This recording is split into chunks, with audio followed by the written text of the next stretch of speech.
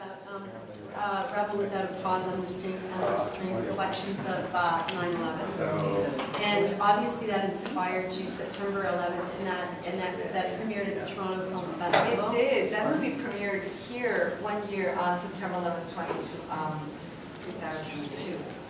2002. It was a wonderful, we got a wonderful reception.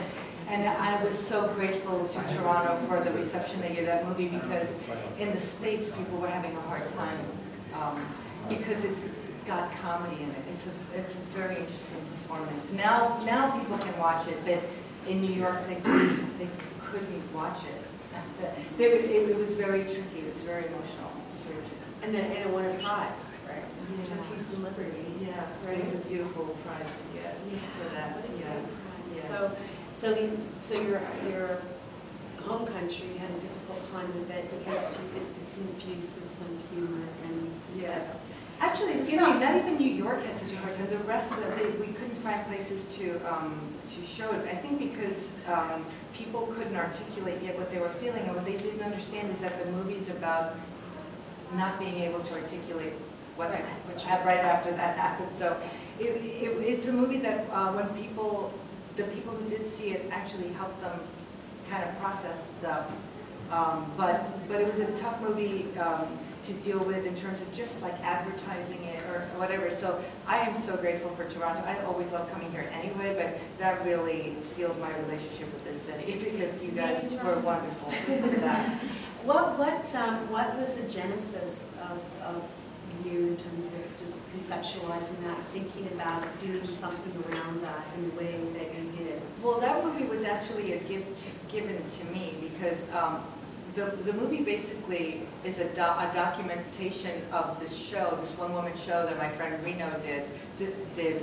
What happened was that she was supposed to be doing this, she does these little, she's kind of political and really funny, and you can't call her a stand-up comic because she gets mad. But it's really, she does this really great, very funny, but very observant pieces about whatever is current at the time.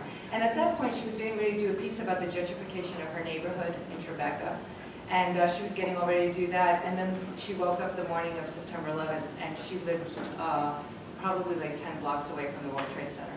So she was supposed to do her show like in a couple of weeks, and she found she couldn't even talk. She couldn't get on stage. She couldn't do anything.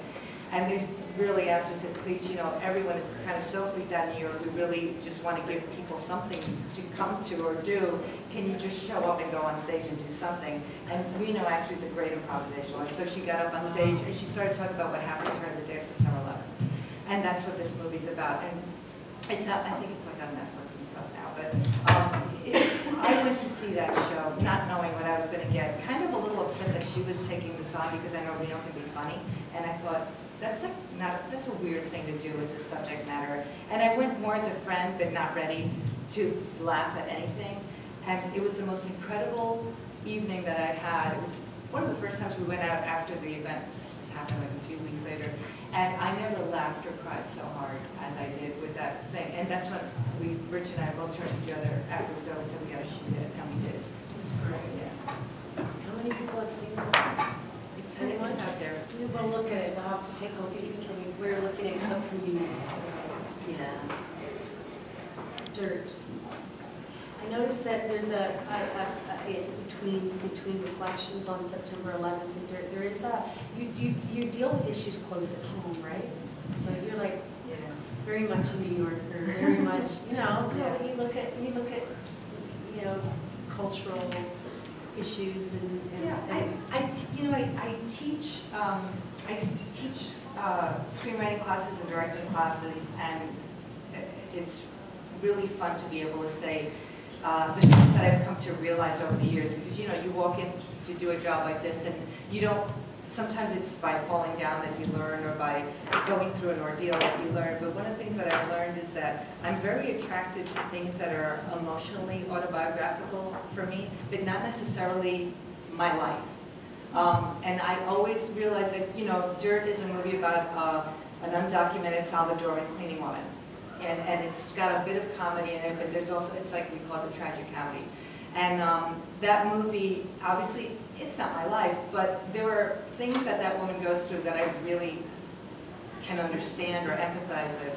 And that's the kind of thing that I always tell my students when they're researching or when they're looking for that passion project. I said, I will tell them, like, find a project that you're going to want to live with for a while, because it's always hard to get a movie made, but also that is connected to you, and it doesn't have to exactly be your life, but there's just that emotional connection is going to get you through from the first inkling of that idea until the day that you present it to an audience. You really need to find what it is that's going to, there's a connection that has to happen between you and the project. So they all kind of feel like they have something to do with me, even though I can tell you that most of this is not biographical, but there's a connect. I'm interested in all of those things that go on in those movies. Right. You know. Cool. Thank you.